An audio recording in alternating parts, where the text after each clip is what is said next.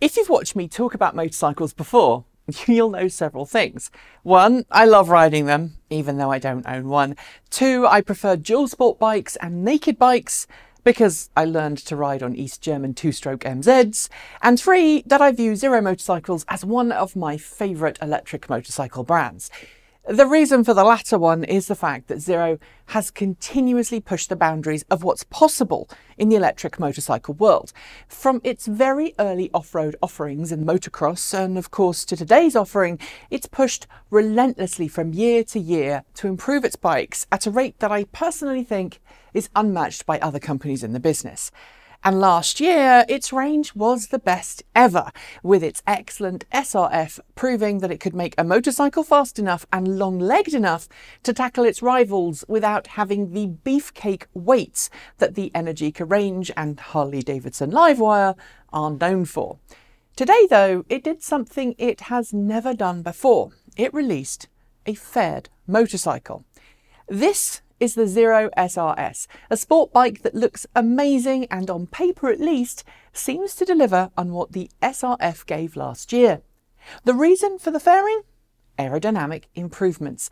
Niro says if you tuck yourself behind that fairing and the windscreen, you can get a 13% improvement in range compared to the SRF, which the SRS shares a lot of its DNA with.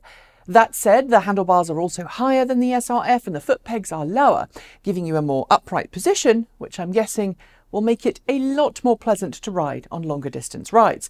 There's also some tweaking to the passenger seat, although I'm not suggesting you ride pillion long distance, as I suspect that wouldn't be as much fun as riding solo on this particular model. I should also note too that the seat is at 31 inches from its stock form, and I believe, like other Niros, that can be changed depending on rider height and preference, which is a fairly standard thing in the motorcycle world. Side note, I really wasn't a fan at all of sports bikes until I rode my friend's Honda Interceptor last year in Michigan. Thanks, Tycho, but I can see a lot of similarities between it and Niro's new SRS. Anyway, let's get to the specs. The Niro SRS is powered by the same ZF75-10 motor as the SRF. As a reminder, that makes about 82 kilowatts and 190 newton meters of torque. That gives you a 124 miles per hour electronically limited top speed, and I guess a pretty quick 0 to 60 time. Niro matches this with its 14.4 kilowatt hour battery pack, and while it says you can get 13% more range when you tuck yourself in and try, it does rate this bike as having the same range as the SRF. So that's 161 miles in the city, 82 miles on the freeway, and 109 miles of mixed range. Because it shares its architecture with the SRF, you can also add the power tank and additional charging accessories. The SRS allows for different onboard charging options, which it's calling its rapid charge system, but which works on level 2 charging stations and so isn't really DC quick charging compatible. In its standard form, the SRS will charge from empty to 95% in 4 hours with the standard model, which has a 3 kilowatt charger on board, 2 hours with the premium model, which has a 6 kilowatt hour onboard charger, and if you opt for an additional 6 kilowatts of onboard rapid charging, 1.3 hours or 1 hour, depending on your choice of standard or premium model on which you're putting that. In terms of pricing, the Niro SRS is going on sale now with the standard model starting at $19,995 US, while the premium adds an additional $2,000 on top.